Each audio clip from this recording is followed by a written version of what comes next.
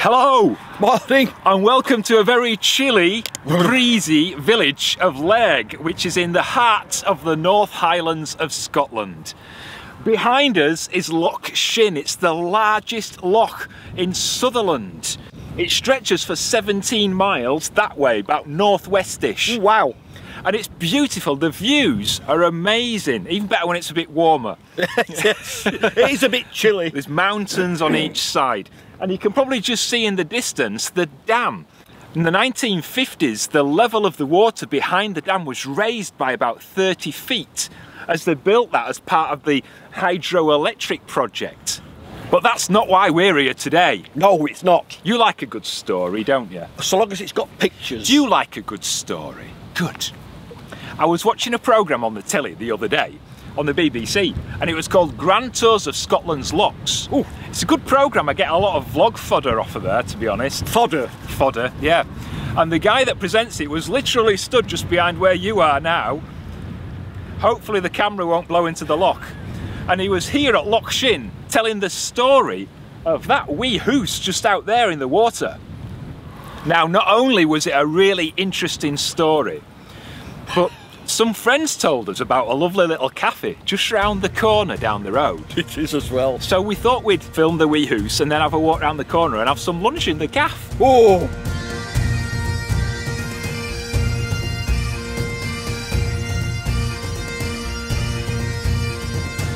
Can you remember what we were doing about 200 years ago?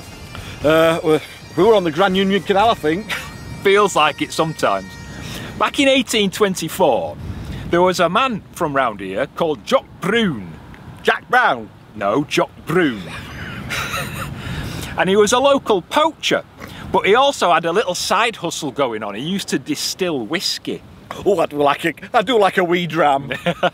Now, the local estate owner, or Laird as they used to be called then, he wanted to learn how to distill his own whiskey. Because back in the 1820s, you couldn't really just nip down Victoria wine for a bottle of Bell's.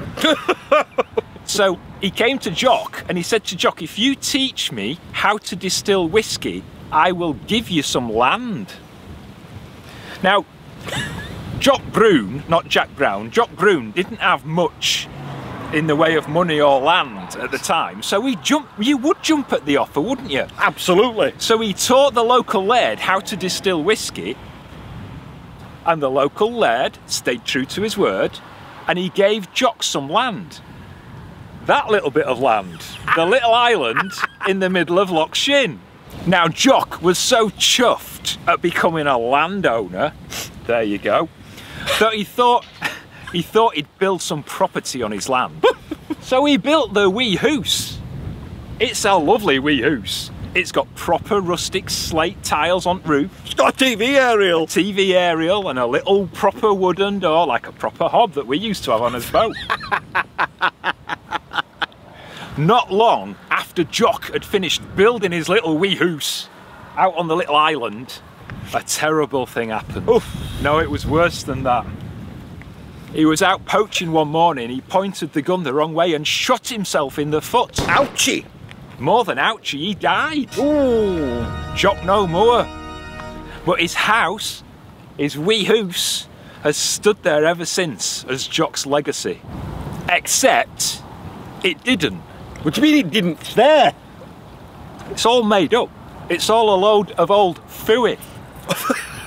It is. A load of old what? It was made up. The whole story was made up by the local community for a bit of fun. Yeah. And the BBC fell for it, hook, line and sinker. They did. The clues were there, if you look carefully. Henry, Daphne, Joseph and Margaret, Jock Broon's family, Yeah. were actually the characters from the cartoon, the Broons, in that Scottish newspaper. But what about the Hoose?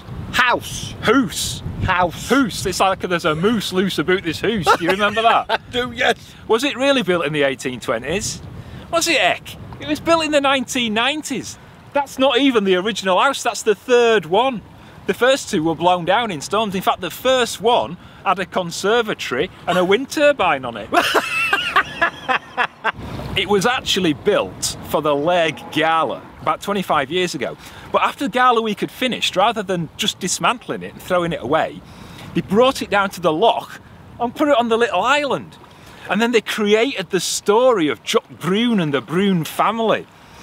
They even got some of the locals to dress up and took photographs and made them look like it was from the 1800s to add a little bit of authenticity to the story. The things people do.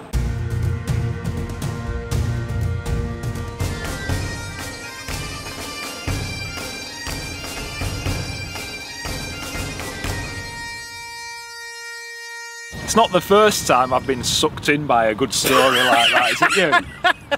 You feel a bit silly? No. You think the BBC feel a bit silly? I think they do. I think it's brilliant because there's these little stories in towns and villages all around the Highlands. Some that you've probably never heard of before like this. Some that you will have, like Loch Ness. The story of Loch Ness Monster is a story that goes back years and years and years. Hundreds of years. And I think it's amazing. I love hearing all the stories. I hope you do too. I hope you've enjoyed the vlog. If you have, and if you're not already, please subscribe to the channel. Hit the thumbs up button, give the video a like, and if you hit the wavy bell, YouTube will let you know every time we release a brand new vlog, which is every Friday at 4 o'clock. I stole your thunder then. I'll just keep quiet. If you want to help to support the channel, keep us making this stuff, there is a link up above Sean's head if you're watching on a smartphone and some other devices, where you can become a Patreon of the channel. Be careful.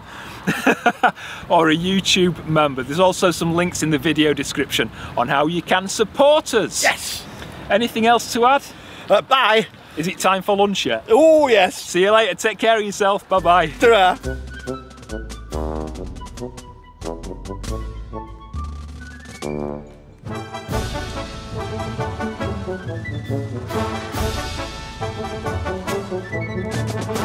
Hang on, I'm not sure if I'm still... Yeah, I thought as much. Sean's trumping. Water's very clear. Shall we go for a skinny dip? And I've forgotten where I'm going already. Yes, we're filming. Bloody cold. Just out there in the loch. Out where? In the loch. 3. You'll just get colder and colder if you don't get on with it. I made myself laugh. Yeah. There's so much processing on this video with the wind. The wind's making my eyes water. And then have a walk around the corner and have some lunch in the gaff. Oh.